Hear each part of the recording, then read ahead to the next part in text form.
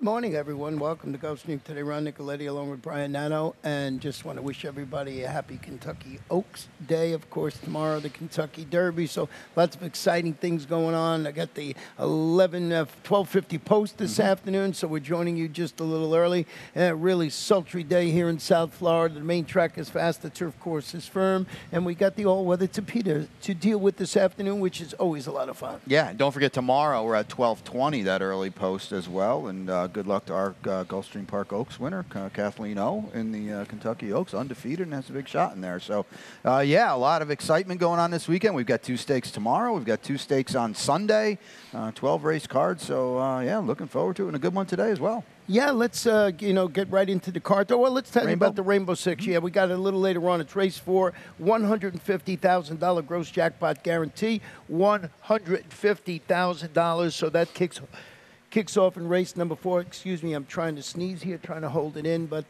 I guess the allergies are getting me a little bit this afternoon, but I was able to stop it. So here we go. It's 6-5 right now on the 6. One of the horses I know Brian used on his early pick 5 ticket, so let's check it out. The only one I used on the early pick 5 ticket. We'll single with my best bet of the day. We'll rip the Band-Aid off early here, see if we can get some traction. Then we go a 3x3x3. The 2-year-olds are back in race 2, and I'll go with the experience of Cajun Hope for Mike Yates. And then in race 3, I go down inside to Frolic Man. In race number 4, I'll go to the 5, Strong Embrace. We got a replay of that one coming up, and then another single in the Get Out leg, Unified Conquest for me. 1350, Ronnie. Jose Garofalo and Ionel Bito in the saddle in that 5-horse in race number 5. Well, you have your best bet, I believe, of the day in here, so you take it over with the 6 Gleaming Brutality.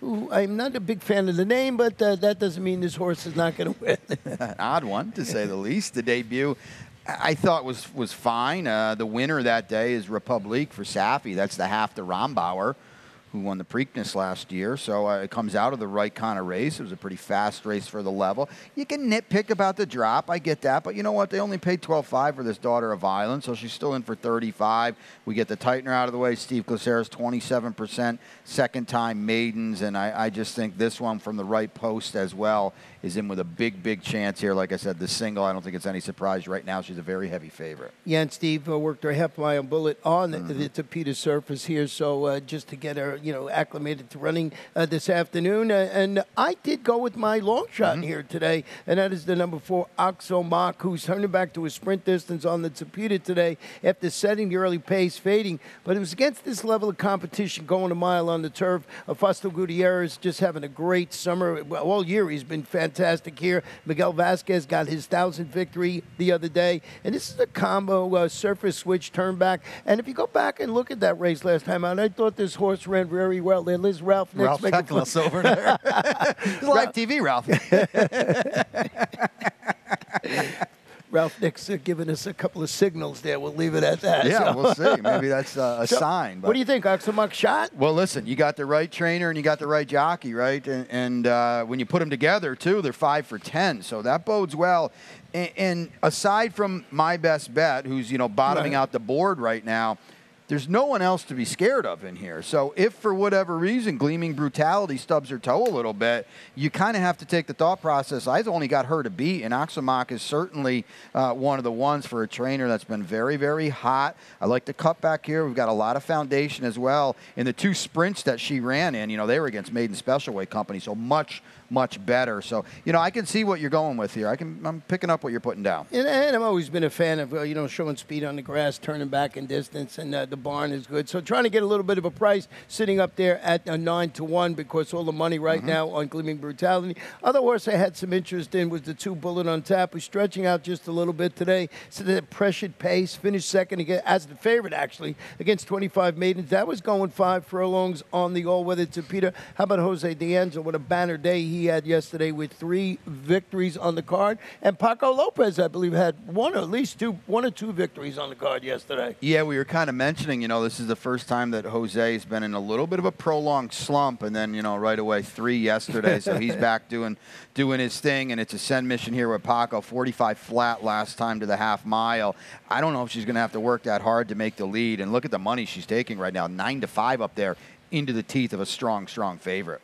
I said, hey, Well, what's the name of your horse that you have in second, number 8? Yeah, I mean, she's drawn well. She's tactical. Claudio Gonzalez has been going in good sorts of late. And I think, if there's some hitting up front, she's going to be in the right spot off the far turn.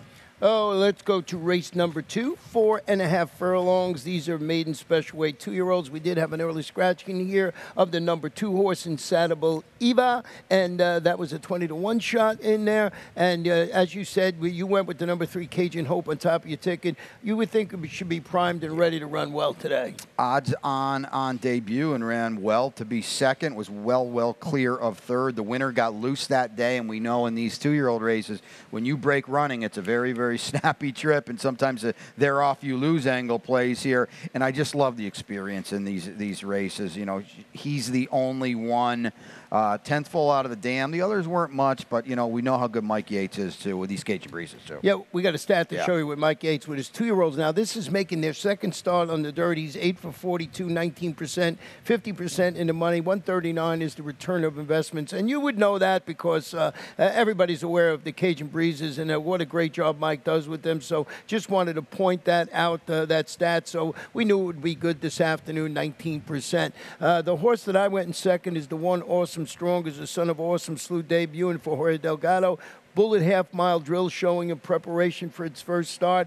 The barn, going to show you a stat with Jorge Delgado with his 2-year-old first-time starters on the dirt. 5 for 20, 25%, 55% in the money. 162 is the return of investment over the past couple of years. So wanted to give you like a picture of how these trainers do with the first-time starters, second-time starters when you're dealing with these 2-year-olds. And I think that's important too, because these are somewhat niche races, especially you get a 2-year-old ready this early in the year. This is the 9th full out of the dam, a half to Bad Debt, who earned over $800,000, most of it on turf. Also a half to our buddy Duop Don, did some good things, during the championship meet, and Miguel Vasquez lands here too, and I think that's a sign of that this horse can run a little bit. Yeah, you had to mention Duop Don. I've been chasing that horse for 2 years, being a fan of Duop in here. The number 4, we just saw Ralph Nix here. Nico's Having Fun is a gelded son of Kozan, debuting for Ralph. Pair of productive 3 furlong workouts showing in preparation for this assignment. Edwin Gonzalez going to hop aboard. Yeah, I don't know if he gave us a wink or a little, a push there or what, but 6 full out of the dam. The other 5 weren't much. The dam was okay. She earned $167,000. What I will say about the dam, 3 for 3 to start her career, including a stakes win at Calder in the 3 ring, so maybe there's some precociousness here. Yeah, we'll see that. That family always seems to be run well in their, in their 2-year-old seasons. They're very precocious. Third race this afternoon, 6 furlong claimers, 3-year-olds of 4 and up, non-winners of 3 in life, 20 down to 16, 6 in the field this afternoon. And let's see, we'll start it off in here with the horse you have on top, and that is Frolic Man, is the only 2-time winner in the field. Now he cuts back to his best distance, 4 races, 2 wins. After stalking the pace and tiring against this level, going a mile for Danny Hertak, and you're getting Miguel Vasquez handling shorter distance this afternoon. Well, you said a lot of things that I like. The 2-time winner is a big deal. Everybody else in here has won. I can't understate that kind of an angle. In the cutback, you mentioned it perfectly. Look at the last time this horse sprinted on the dirt, going 6 furlongs, 3 back. It was a really, really strong effort, by far the best one of the son of Overanalyzes. So I think he's got plenty of foundation. Now we cut back. He's going to have it to be able to chase to speed and not let it get too far away. I think he's in a good spot in here. A horse I did not use on my ticket is the number 2 High Press, who you have, I think, a replay you want to show. I'm going to take a look at our first replay here on Gulfstream today. High Press is going to be the 11 horse here. And, he's just dueling early and often. Look at the splits. They're wild for 1.70 miles. This is on the Tapeta. I get it. But, boy, I thought he held well. And the other thing, too, is, okay, the horse he's dueling with, the 5, Ronnie, he runs dead last. Right. So it really kind of says how well High Press ran. Now we're cutting back. He's got good sprints under him. Yes, they were on the Tapeta. I get that. But I thought this was a much, much better effort than maybe just, he finished 4th, beaten 7 lengths. There's nothing here. I think this was a sneaky good effort. And now on the cutback, we get to the dirt here, too. I think he could last a little longer than people think. I did go with the number 5 in here, 2 Wayne, who's moving to the Oscar Gonzalez barn after that claim and taking a little bit of a shaky drop this afternoon to the 20 level after following that game. $40,000 maiden optional claiming victory. Comes back, breaks slow, finished last. even money favorite that day against 35 two lifetime claimers last time out. So, you know, the horse, if he runs back to those numbers, he wins for fun. But why the drop has me concerned. You are a braver man than I am, my friend. I don't know. He was not good last time. And, you know, he leaves Ralph's barn. You mentioned it. Claim for 35, in for 20. There's some warning signals here. I see him at 7-5 on the line, too. I will say this. Check the tote board on this horse. I think that's very, very important. If the money shows, that's a good sign. If you see this horse up there like 5-1, yikes. Yeah. Run for the hills. The number 4, I'll Finish, who faced better on the dirt during 2021, goes back to the main, returned from the layoff, showed little against those 35 started optional claimers, going 5 in the Tapeta. Eddie Plessis Jr. really good with these horses making his second start after this type of layoff. And you get Nemesi El Jaramillo handling the surface switch this afternoon. Yeah, there's reason to think this horse will run much better. You look at the maiden claiming win, it was 3 back, and it was kind of a long time ago in terms of maybe where this horse is right now, but he should run better. He got the tightener out of the way. Eddie's been so good now basically all year long, and he's even upped the game a little bit here at the Royal Palm meet. So I think this horse can run better today. Well, we're going to take a short break, and when we come back, it'll be the Rainbow Six with the $150,000 gross jackpot guarantee pool, and I'll show you my ticket. Good luck. And they're off. Second in the 2-path. Round off first inside. Race.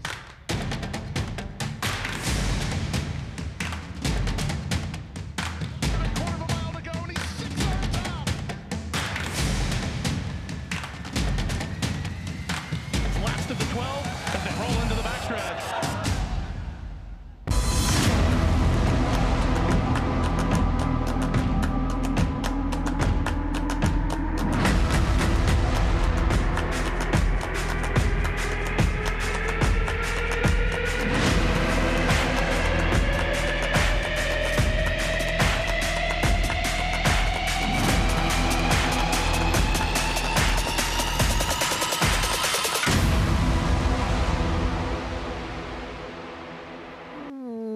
Welcome back to Gulfstream. Today, Ron and Brian, 4th race is going to be on the turf this afternoon at a mile.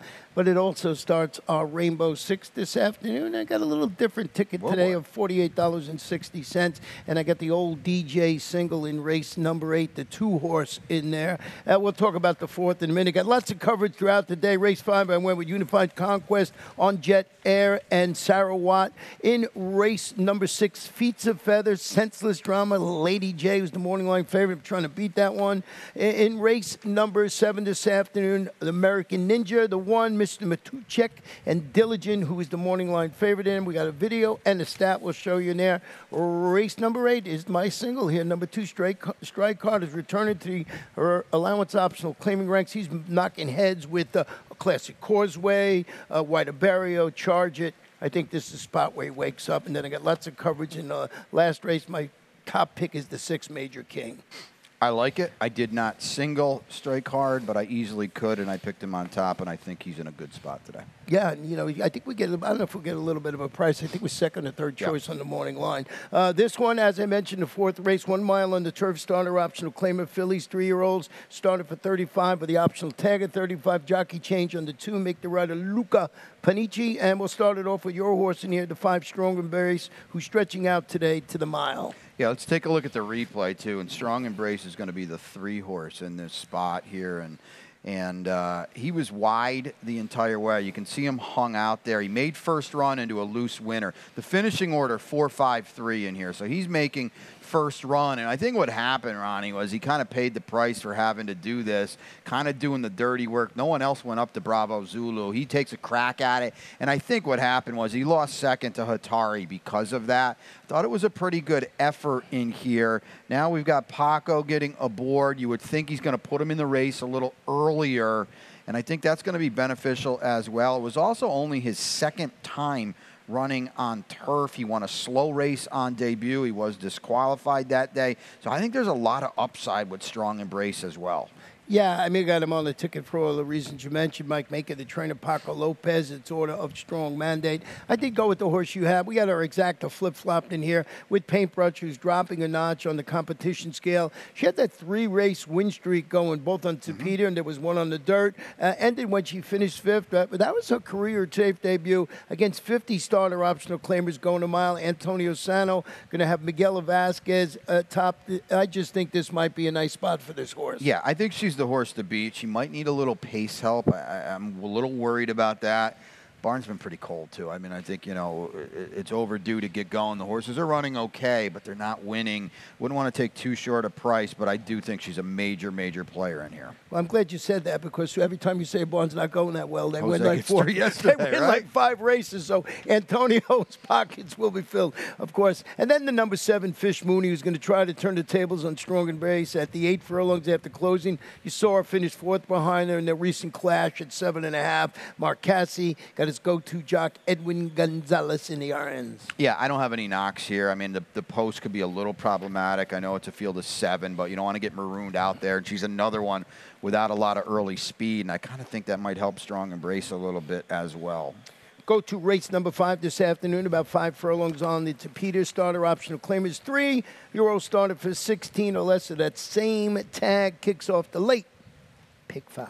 Man, I keep ending up with these singles to start my sequences, but, I like that angle, to be honest with you, because you get value on horses that are going to get over bet probably. That's what I did here on this $45 ticket. So we single Unified Conquest. We'll get to it in a second. Lady J in race number 6, a 3 deep with the 3, Mr. Matuzek, who you mentioned earlier on. We'll have a replay of American Ninja too. Brasstown and Strike Hard. If you want to, you could single Strike Hard. I'm just worried about Brasstown getting loose, so I wanted to put him on there.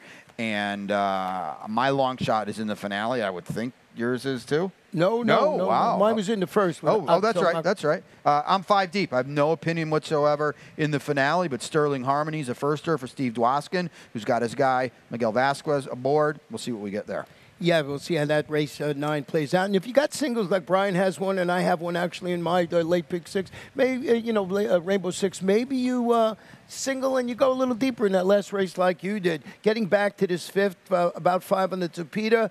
This one, the one you have single is Unified Conquest. Once again, the only 2-time winner in the field. Yeah, exactly. And again, I just can't say enough about that angle. And I think he's going to get some speed to run into. And it's dangerous when you want to drop out the back or you want to close going this snappy 5 on the Tapeta. It can get dangerous. But I think there's enough contested speed in here to set him up. And quite honestly, I don't know if it matters because he just runs everybody down anyway. He's back. He's on the drop. And, boy, he's a really, really good horse. Yeah, he always runs. He never get, he steps up a little tougher, but he's a 2-time winner against this level of competition. The 6 On Jet Air, who defeated 16 maidens, won that race by almost 4 lengths last November.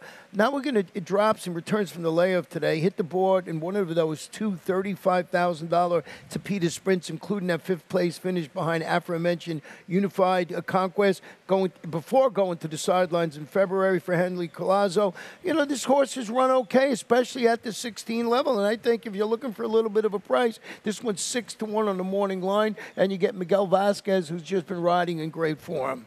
Everything you said is I'm agreeing with, and he gets the benefit of drawing outside the other speed, which is down inside with Bourbon over Ice, Dirt Road Dollars, and maybe even Sarawak in some way, shape, or form. And On Jet Air is outside of it. That's the right spot to be if you think you're going to survive a tussle. And then we both had the number 3 Summitress and Sarawak, who was second against 25 maidens, his only previous sprint on the Tapeta. Edwin Gonzalez will figure it out because you watch him on the Tapeta and he just makes the right moves at the right time. And so he'll have this one sitting off the speed a little bit, and he's probably going to get first run coming out of good races too. Race 6 this afternoon, back on the firm turf course. Starter allowance, fillies and mares, 3-year-olds and up, started for $16,000 or less. Very few scratches on the card today, certainly none in this race. And we'll start it off with Lady J, who's hoping to save just that tad more for the stretch drive today. Yeah, I think she's in a really, really good spot. I think her turf races overall not only are better than these, I think they're the most consistent as well. You can easily just draw a line through the Tapeta race, two back, and you look at her last 3 turf races, the last 2 especially are right there. She draws well. She can be on the lead. She can be just off the lead. It gives Leonel Reyes a lot to work with. See, the way I saw the race with Senseless Drama, trained by Carlos David the inside, failed to show her usual speed. She broke badly last time out, so I thought maybe a duel would erupt between Senseless Drama and Lady Jane. Set it up for the 3 Feats of Feather, who's going back to the turf after showing some late interest against those 20 state-bred optional claimers. And that was their pair of races. They were trying to get this one on the turf, moving to the Tapeta. The mare is good at the distance, 4 starts a win. 2 seconds in the third.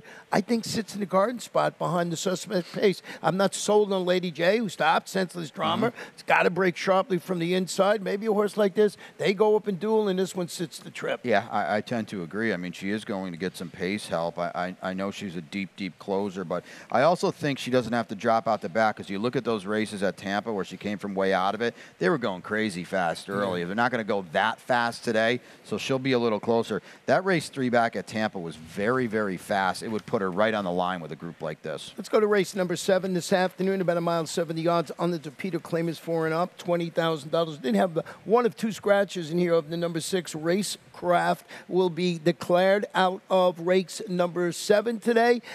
We'll start it with Mr. Matuzek, who you have on top back in the Peter Waldebron. Well, that's the thing right there. Peter's just been going, great guns here in the last, 6-8 days or so. We get back to the Tapeta here. It claims this one was claimed from Billy Therinos, and now it was with Robert Moscow. Now is going to go to Peter Waldo. You look at the Tapeta races, they're very strong. I think they were probably against better fields in the way this one shakes up to, Ron. And I just think he's in a good spot here for a barn that's just going great guns right now. I do have the number 1 American Ninja on top, and I think you have a video you want to show. This one was impressive against this level of competition on the Tapeta. Yeah, we're going to take a look at the turf race where just nothing was going well for this guy here.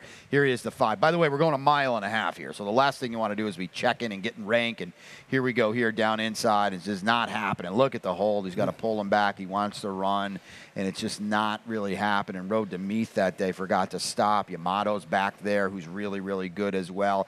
He's a little rank. He's a little aggressive here. When you're going 1.5 miles, it's just not the spot you want to do. Look at it. Again, he's getting tightened up on here. He wants to run on. He didn't send him through. So I just think American Ninja now, today we're going to get back. Obviously, this is on the turf here going 1.5 miles. Well, today we're going to cut back. And here it is here. He's going to get tightened up on again late. So he would have been a lot closer here, too. I'm not going to tell you he's going to win this race, but watch him get sandwiched out here. Comes out of it late. And, he's not going to win, but he would have been a heck of a lot closer. I just think all things considered, when you're going 1.5 miles, Ron, to be beaten, 2.5 lengths, that's pretty darn good. And then look at his last 2 Tapeta races. Really sharp, really fast, too. And let's show you a stat on Steve Caceres, who's the trainer with horses going from turf to Tapeta over the past 2 years. He's 5 for 22, 23%, 59% in the money.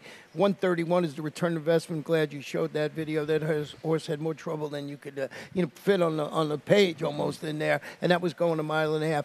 Diligent goes to the Bobby Hess Jr. barn after the claim, responded to the drop down with that rousing 5-length victory against 10 claimers going 1 mile in the 16th.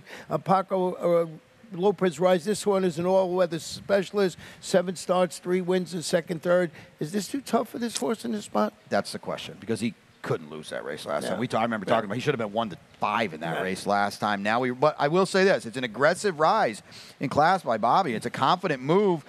He ran really well last race. We're going to see where he susses out though for 20. Yeah, that's what I put him further down. I can understand people maybe bet him. He's the morning line favorite and betting him in there, but we'll see how it is hard. So, we're going to go to race number 8, where I have my single this afternoon in the Rainbow 6.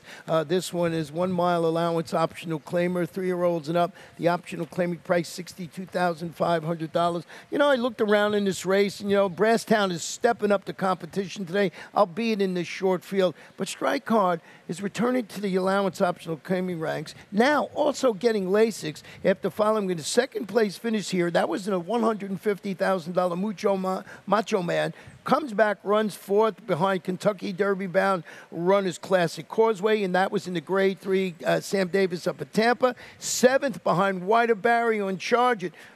My pick in the Derby, in the Kentucky Derby here, and I picked him also in the Florida Derby. So this horse was flatted up and down, drop, getting Lasix. I think might be the spot. White Barrio, my Kentucky Derby pick. So this is a good horse. He's a serious horse. He's back. I'm not going to call him their friends today because he's facing older horses today. So we do have to note that. But the Lasix goes on today. You know, Matt Williams has put him in some aggressive spots. He hasn't really embarrassed himself, by the way, either. He's acquitted himself nicely.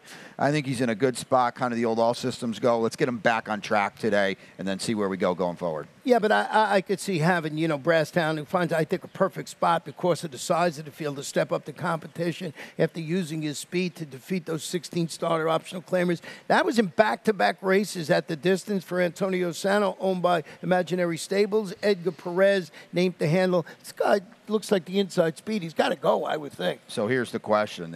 What does Amicio Jaramillo and American Prince do early? Because if he doesn't go with Brasstown, they'll probably never see him again. He's so good, and when you let him control things up front, you're not going to run him down. So the question is, if you're a strike hard fan like, you know, Ronnie and I are, we need a little pressure from American Prince on Brasstown. It's one of the reasons I dutched him in the pick 5 because I don't want to see Brasstown freewheeling on the lead in here. American Prince is going back to the main track, the horse you were alluding, turning back to the mile, chased the pace, faded against those 62,500 optional claimers going a mile on the turf.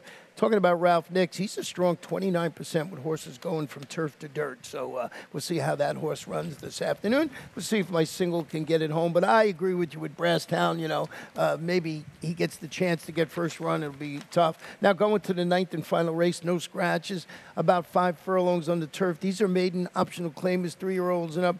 $40,000. I'll start it off with my top selection in here, Major King, who's going to the turf after dueling for the lead, finishing second in his $35,000 career debut, going 5 on the Tapeta. So I found the stat on Victor Barboza Jr., just first time turf, all levels. He's 4 for 13. That's 31%, 48% of the money, just as over the past year. Oh, and he's got a $7.98 return investment. So one of those 4 horses, I would think, or 2 were a bomber in there. They get that return of investment. So, you know, like you said, it's a little bit of a hungry race, and I just went with the stats in here. Thought Major King would run okay. I totally agree. Victor's 25% with everything he does. You got an $8 ROI there. That's remarkable. This horse has a huge chance. He's the one to beat to me.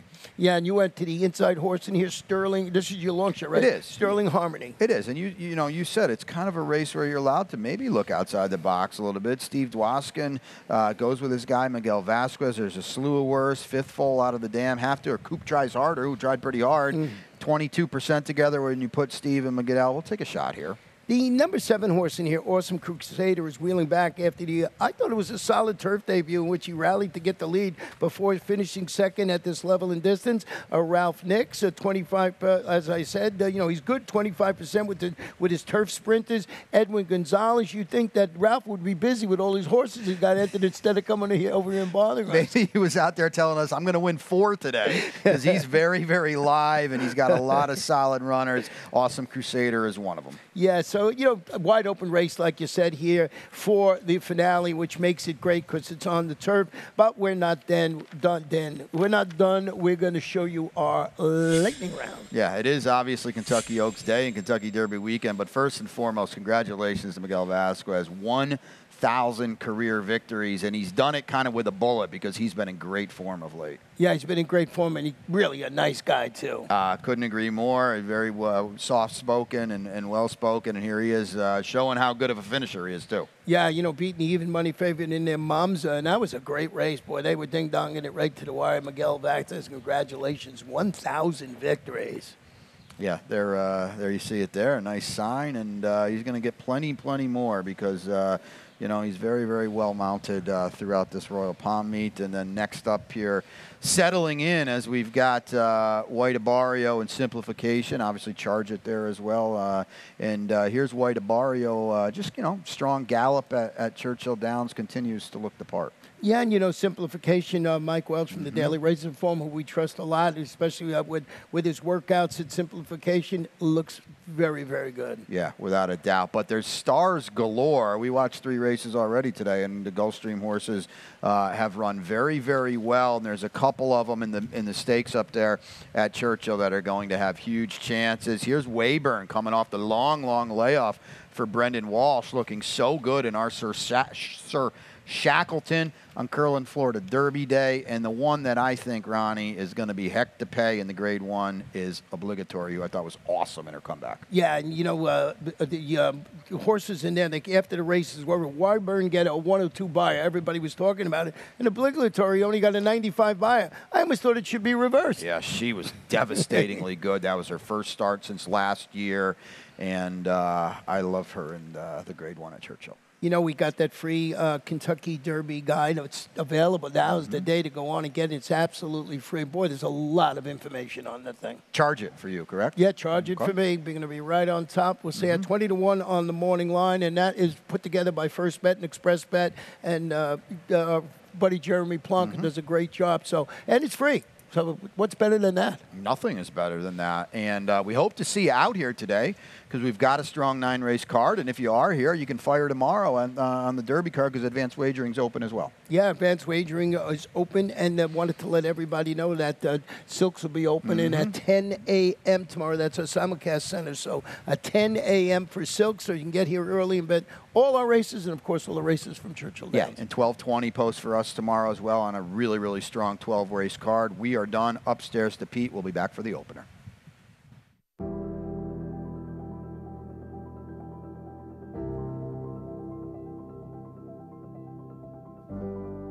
The Thoroughbred Aftercare Alliance is really the vehicle for the transition for our racehorses coming off the track into a second career and safe environment for these horses when they're done racing. I've been passionate about racehorses my whole life, animals in general, and without the TAA to provide that oversight, there would be a big void in terms of making sure that we have this ongoing safe environment for our off-the-track racehorses.